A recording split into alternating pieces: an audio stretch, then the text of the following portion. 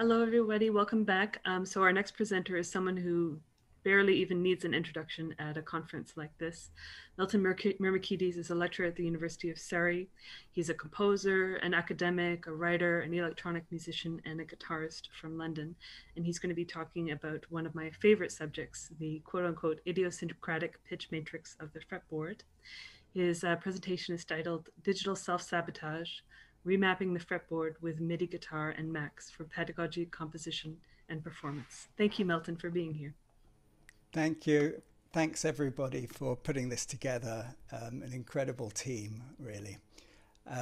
So this is about the fretboard as a musical interface and the use of MIDI guitar and Max MSP to remap and break the fretboard's auditory motor connections, really. A quote from Rosenwinkel and D'Souza is to hear the music directly. And it started off as a way of doing such a thing, but then it has evolved in the last few days, really, into something which actually provides musical insights as well. So this is somewhat autobiographical and perhaps a confessional presentation about the fretboard. I have admittedly an unusual background. I learnt the guitar having fallen in love with Hendrix and hearing the Hendrix chord and his chord soloing technique. And I developed theoretical systems before I understood what notation was. So there's three distinct areas we all have, and that's a sort of abstract syntax about chords and scales, pitch visualization on the stave, and then the actual execution, in our case, the fretboard. And they act as translation systems between each other, sometimes quite strongly, and in other times, and certainly in my case, weakly. If I just explain, if I were to see this, particularly after my hard training at Berklee College of Music, really F major 9 sharp 11 is conceptualized as F and major 9 sharp 11. The F I find and major 9 sharp 11 is this object here, and I stick them together. This, of course, could be mapped on the stave, but even though I've learnt to read music, it's an uneasy connection between the fretboard and the stave. And when I read music or write it down, it seems to have to it doesn't go directly to the stave, it bypasses via this abstract connective system. Now, I blame myself for this for years and thought that I was a poor student or a poor musician, but in my defense, the stave is an unusual object with inconsistencies. And despite my hard work at the guitar, it's one of my first lessons was with Brett Wilmot, who I don't know if anyone's been through his complete book of harmony theory and voicings, but it's a really deep training of the fretboard and in its idiosyncratic standard tuning. And I worked everything out on that fretboard. I worked out what a fifth was and a major third was, not on the stave, but on what we would call Leithwood's abacus, the fretboard itself.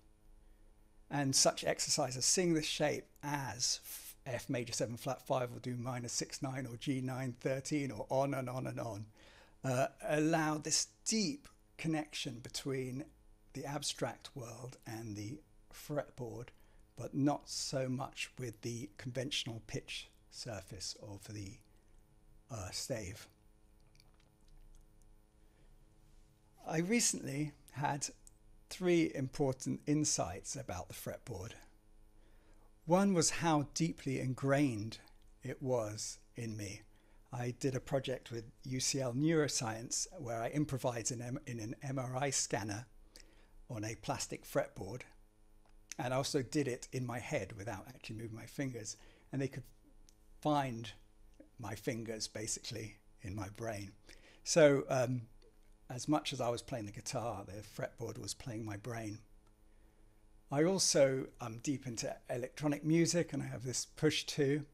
And I realized only recently that when I played chords on its grid surface, I would avoid notes on the same row. You can still play notes on the same row, but because the fretboard was so instilled, I just presumed it had this limited polyphony on there.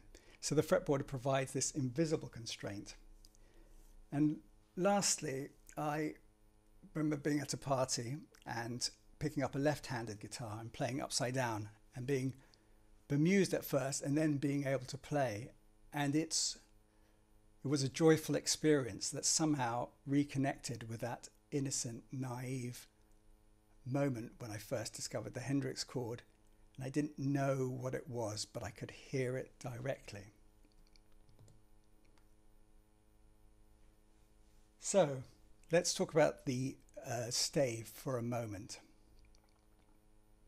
We assume that it's this clean, abstract representation of pitch space.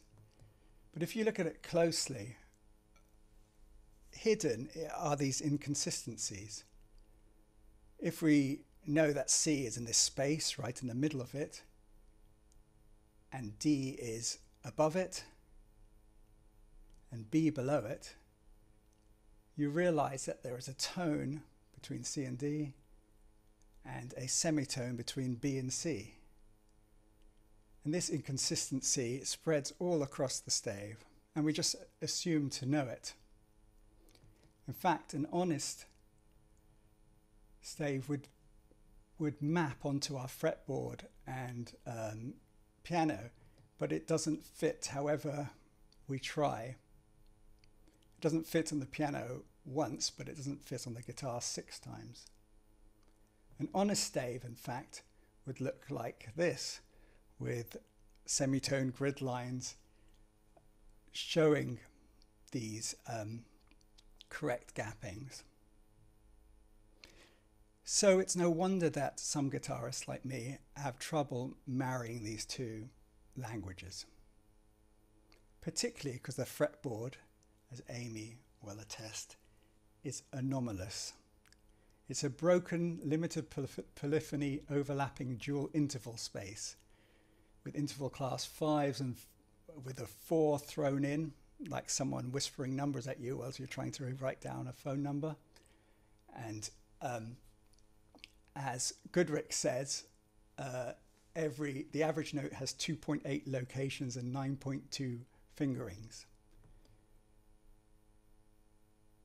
I've mapped out a chromatic scale for each color here to show this strange anomaly pitch surface. If we move the fretboard, you can see it starts looking like a Bridget Riley print. Beautiful, but you understand that this is something that we're holding as guitarists in our minds and have to somehow juggle, particularly because we have to do it over several octaves. And so this is really what we're holding in our mind. This is our pitch surface, and this fretboard sits uneasily, and I think it sits in servitude to the inherited importance of stave and piano-based pitch musical language. So this is where the MIDI guitar comes in. The MIDI guitar is developed, of course, to extend the sounds available to the guitarist. But in its digitization of pitch, we can somewhat decouple from this diatonic and naming and nomenclature of that we guitarists have inherited. So just to show here, what I have is a MIDI guitar, and I've got it running into the system. I've got it just playing audio. Hopefully you can hear that. And because each string has this little pickup and it can recognize the pitch, it can it can just demonstrate not only the pitch I'm playing, but what string it's on. I developed this just to teach over Zoom with the pandemic. But as with many things, pedagogy and analysis and performance and improvisation can blend together. So I could demonstrate not just on the piano, but on the fretboard, all what I was demonstrating far better than the camera picks up. Of course, because it's MIDI, I can send these to whatever sounds I want, and be somewhat of an avatar.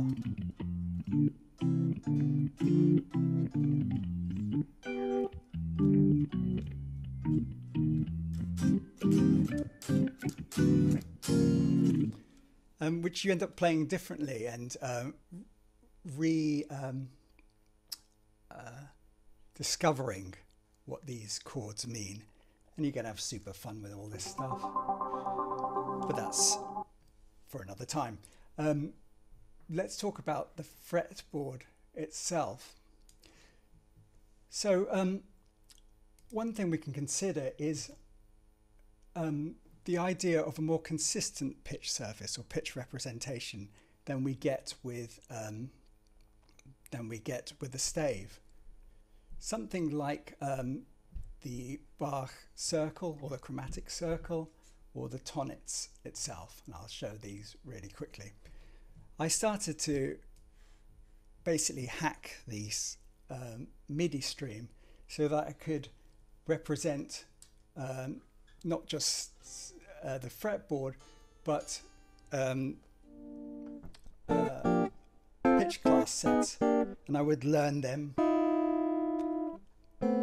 everything, and all the trichords and all interval tetrachords. I discovered, by the way, that the Hendrix chord, and I knew there was a reason why I loved it, the Hendrix chord is an all interval tetrachord, which is good to know. And so that these objects in space would be would give me the pitch class sets, and I could think beyond the standard harmony and just start discovering sunshine chords and start to think of them as entities in their own right. And here's the Hendrix chord. You can see it's got all intervals represented. In fact, I built this little thing which assigns for each interval class a value, so you can tell how scrunchy a chord is. So a nice triad is weak, whilst, and I realized that actually my altered chords are kind of weak. I can't, so I've been trying to get the biggest number I can. 75 I'm up to. Anyway, I'm working on trying to get the scrunchiest chord I can mathematically.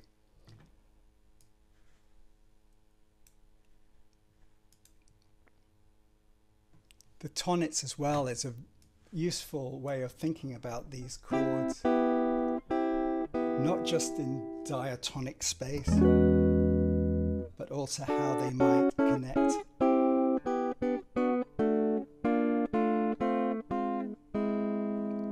And we can even investigate the hexatonic collections, which should appear as bands.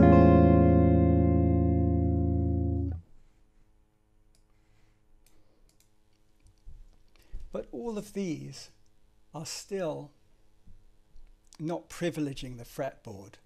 They're an alternative notation. What happens if we put the fretboard itself as the central interface of our musical dialect? Such as Martino's use of hexagrams to represent which strings you play. Enter the sousaphone, which is only 2 weeks old, but here she is. This represents all of my sounds. I'll put it on a MIDI sound here, which you can use to practice, but also I'm able to block strings so they won't sound.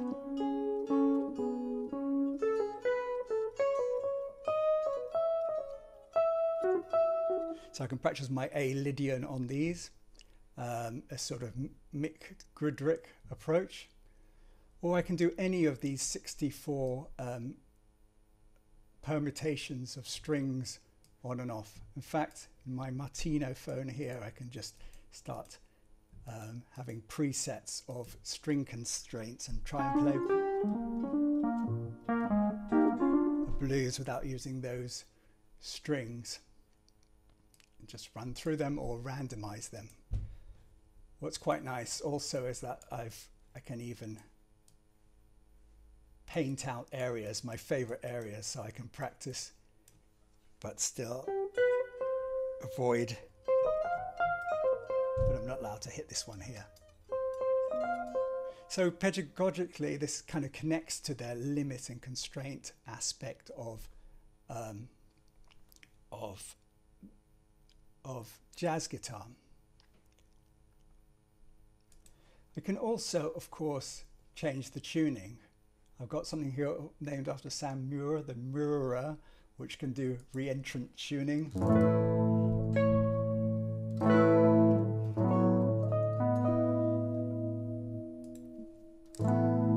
And even rotate the strings round.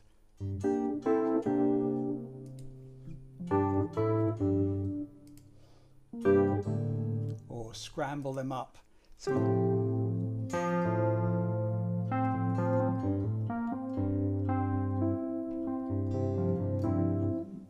really fun, and do our standard odd tunings, Dad Gaddit, or Ant Law fourths, so that it's weirdly consistent. It still hurts me to cross this barrier with the same shape, but it's good. It's good for me. And also physically impossible tunings, like this cluster.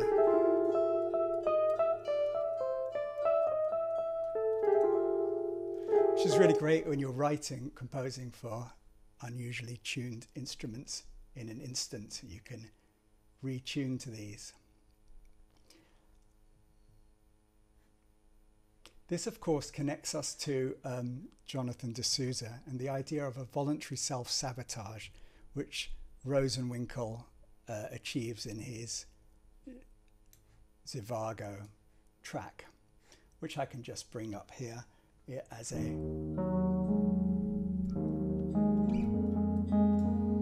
all these lovely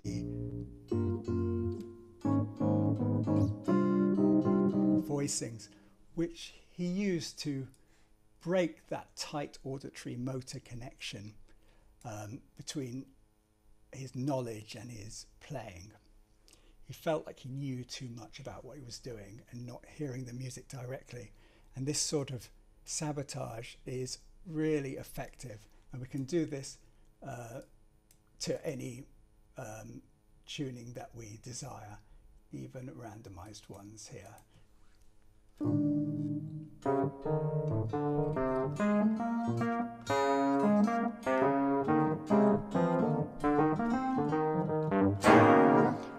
And it's really liberating to play as familiar shapes and have this world emerge from it.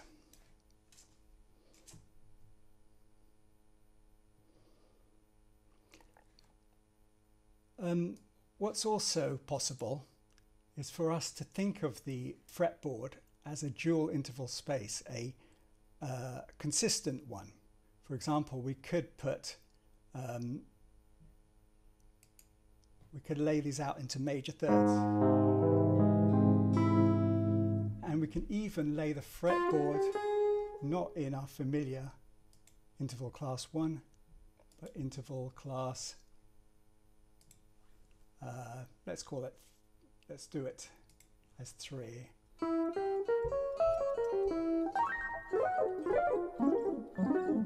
which allows an access to this sort of piece of music.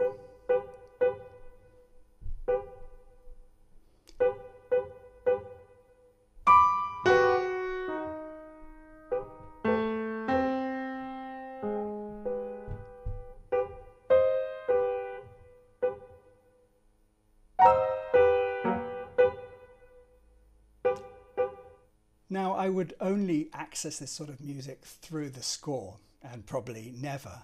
But in this system, it allows me to think of the fretboard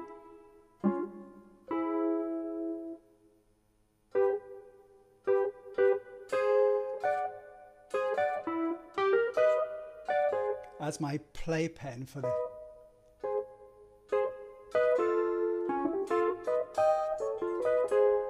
So I own the music more closely than if it had to be filtered through the score.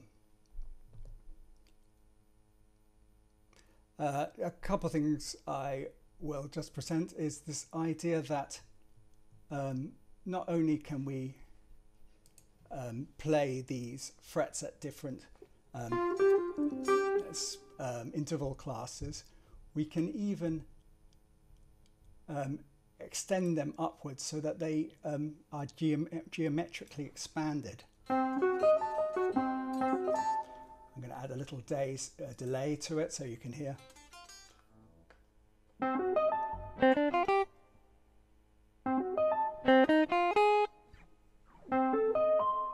So this is a technique used by Gershwin at the beginning of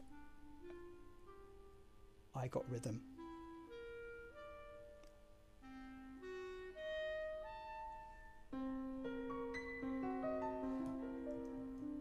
And we can do such a thing.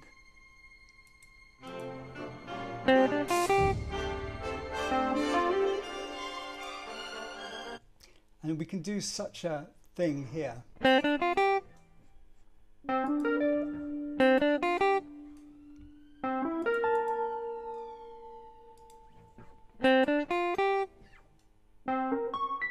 And it matches it exactly. So this puts us in the realm of the impossible, negative frets and delayed intentions to our music. I'm going to end just by showing this insight I had when I was messing with this world, in the idea of a negative expansion. You'll notice that the phrase comes back. But if I play something like this, it'll come back in a inverted form. And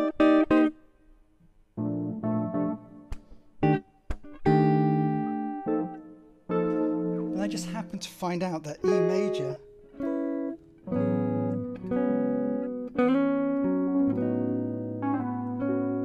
works really well. This is just a response to what I'm playing upside down. And the reason is that some scales are palindromic. If I invert around Dorian, for example, C Dorian, then I get all the notes in C Dorian. D Phrygian gives me B flat Ionian. And I also discovered that this works with F sharp Dorian also. And all its related modes, like A Lydian.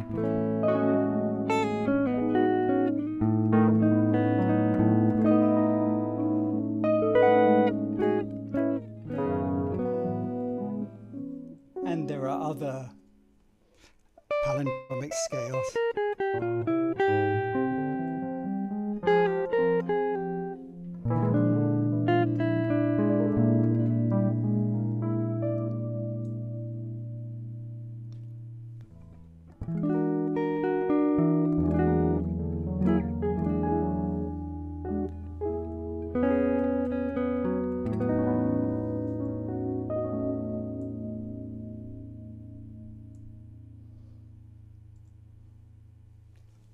So in conclusion, declarative knowledge, Knowing what we play and its manifestation on the fretboard is double-edged. It provides us with fluency, options, and proficiency, but this knowledge can lead to a hindering of the relationship to the music and not hearing the music directly. Technology, from simple retuning, extended chordophone engagement to some of the techniques displayed here, may create beneficial shocks to the system. This rebooting can regain the immediacy and joy of discovery when we started on the guitar and offer musical insights which can carry over to our unsabotage practice. This demonstrates the complex and symbiotic interaction of abstracted knowledge, cognition, visualization, and embodiment.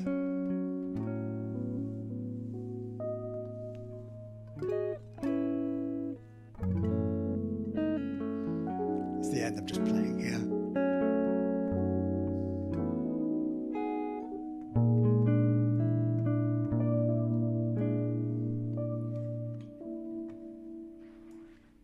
Thank you so much, Milton. That was brilliant. Just about made it.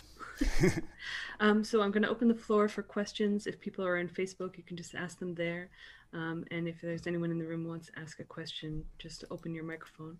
Milton, I might ask you to stop sharing your screen, though, so we can see you. But I was curious, you mentioned in the middle of, oh, I'll let Renaud ask a question first. Yes, first of all, I was so impressed by what you just did. I think you, if I'm right, you were improvising with your negative self. Yeah, exactly. Basically, I'm playing F sharp and it's coming back upside down, rotated around C. And it really feels like I'm improvising myself in beyond looping because I'm not sure what's coming out. Did you try with other modes? Yeah, so I can do I've kind of worked out every mode that I can do it with. If it wants to be in the same mode, I mapped it out. I went through it quite quickly. But if it's rotated around C, then I can list you the 28 modes that it will work with. But it was really interesting because, like, if I play a low note, I get a high note back. There it is, you see. And it seems to respond to me in a way that looping doesn't, basically. Yeah, and I was curious to know, because this is kind of very mathematic kind of approach to, it's like a really maths kind of brain.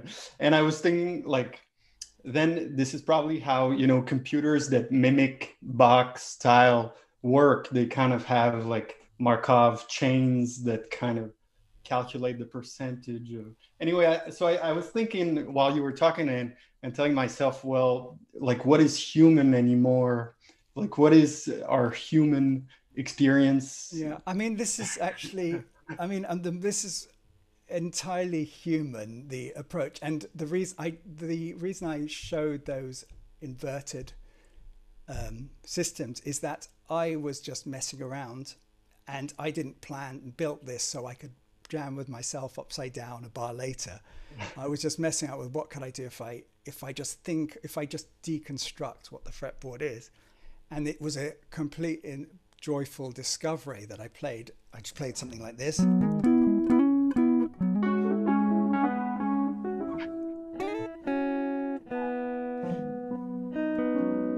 And I couldn't believe it. And then I worked out, why is that? Why do some notes sound good? And then I worked it out. So it was out of heuristic jamming, essentially, not through a master plan that it came about.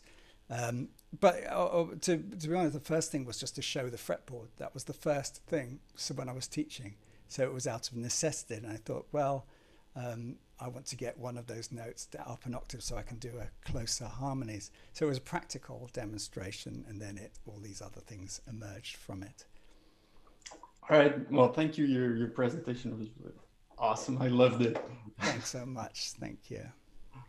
We have an online question from Patrick O'Reilly. Could you explain a little more about how the scrunchometer rating is calculated? It's actually the scrunchometer.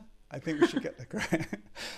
So the scrunchometer is again, I put a little too much in there, so I'd like to have spent more time on it. But basically, if you know interval vectors, what they do for any harmonic object is they provide the number of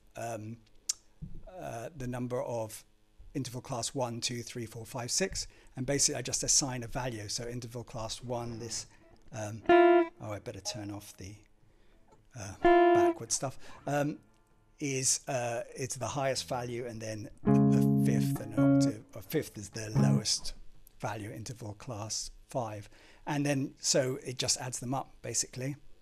And I'm trying to get as many as I can.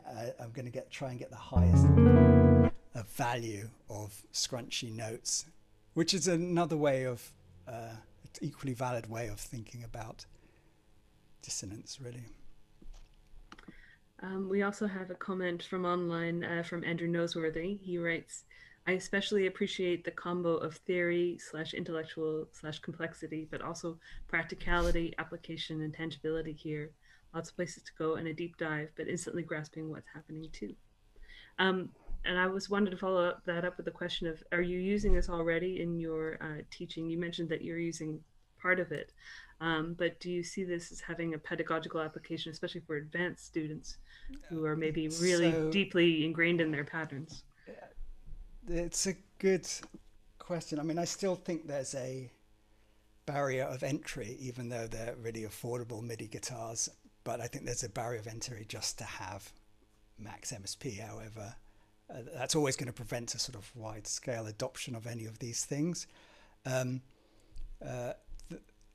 Okay, so there's many ways forward. I use those tools and the tonnets and so on for teaching on the piano as well as on the guitar, and it's more demonstrating, visualizing concepts rather than a student using them directly.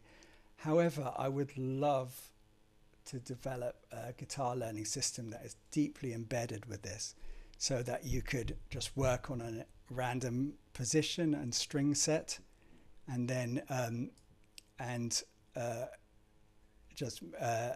just through this principle of limit and variation, create this a really informed pedagogy.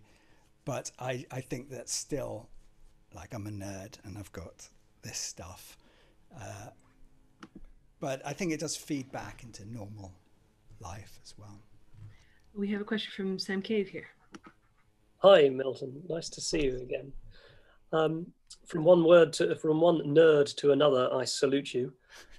But I wonder, whether you started by talking about the stave and stave notation, and I wonder if you could say a little bit more about perhaps that was just a starting point for growing some of this, but perhaps you could say a little bit more about the relationship between this and the stave, and what applications you've found or would like to trial in your teaching related to the reading of staff notation and getting that onto the fingerboard in a good way. That's when I was doing this, I suddenly realized how useful it would be, and I've looked around for some sight reading tools, and I think that they're not very good yet. And I think that you could have a really wonderful, fun guitar, like a Guitar Hero for real, Guitar Zero thing, where I didn't show it yet, but I'm starting to get a Space Invaders thing, like a Defender thing, so that you're playing and then the bars come across.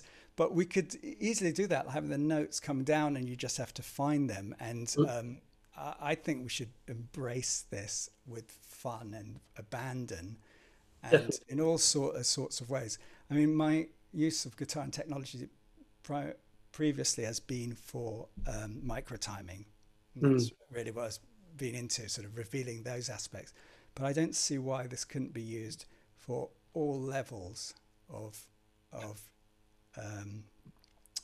sight reading, chord reading, all sorts sorts of things like that. Yeah, presumably it would be easy to adapt for non-equally tempered systems and a natural overtone series and all sorts of things. Yeah, good point. I mean, there is a right now I'm just playing an even tempered instrument, but that instrument could be just intonated in any way. But also the MIDI. It's a basic system. I mean, it's 20 years old. It's GI20 now, but it sends quite accurate pitch bend data as well. So you could do it for practicing bends and have that visualized as well. And that's fascinating. Does it work with a slide with a bottleneck, or does it respond to the pressure that you put on the string? Okay, so it's basically 6 microphones that pick it up, and they hear the pitch and then they respond. What makes it unique is there's 6 channels basically. Yeah, so right. it's very Okay. fast. Yeah. Yes, it will respond to pitch changes, like you said. It'll send, so long as I set it up correctly, it'll send a floating number for between. I know it's a pitch bend data that it sends between each fretted notes. Right now, I think I've turned it off so that it's simply just moves up to the next step. But yes, that's a good idea. Those are all really good. You could add quarter tone frets, you know. You could have quarter tone. That's a really good idea. I'm going to think about that. Anyway, thank you so much, Milton. Thank you. So just a quick note: we're going to be kicked off the stream in 10 minutes because we're only allowed to stream for 8 hours. So if we get cut off, we'll just go to the chat to continue. Great. Ethan, do you have a question? Yeah, if I can ask. So this was fantastic. Thank you so much. I guess my question is a little bit beyond the obvious pedagogical and creative practicing import that this has. Have you thought of ways in which you can integrate it into kind of like a multimedia live performance art piece? I know live performance is a sore subject. I think of like metal bands that have synced. I do a lot with metal, and they often play to like pre-existing tracks, and they have their lights synced up to whatever track they're playing. So I'm just curious. I've thought about this a lot. And when I used to play guitar in front of humans, I had this project called Rat Park, and it was basically this guitar and drums and bass in Ableton Live, and we did all sorts of crazy things. Like I had adjectives, nouns, prepositions on each string, and then different ones, so I could spell out poetry live that was projected. Also, with this, I haven't shown it, but I can actually split the audio, so you can have not just MIDI but audio panned round, so an arpeggiation goes. All your cubes could be actually realized around in space. And of course, now you can just send MIDI data to lighting systems and they respond really fast. So yeah, I'm totally into the synesthetic performance of all that. I also made some animated characters, and if you bent, the mouth opens. So it was like a little kind of guitar avatars that would respond. Yeah, so I can't wait to do such things again. But and I like the idea of distributed performances, like having each string of a Bach prelude being the basis of even different rooms or broadcasts. That's beautiful. Thank you so much for sharing this with us. Thank you. I think we have time for one more question if there is one. If not, I wanted to ask, you mentioned in the middle of your session that when you picked up a left-handed guitar, you had this idea, this dissonance. And I was curious whether you had the same dissonance when you were developing this.